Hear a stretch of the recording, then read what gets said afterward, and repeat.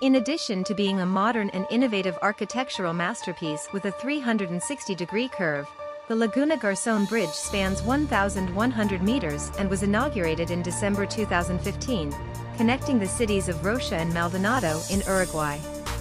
It was designed by Uruguayan architect Rafael Viñoly, who also designed the famous residential tower for 32 Park Avenue in New York.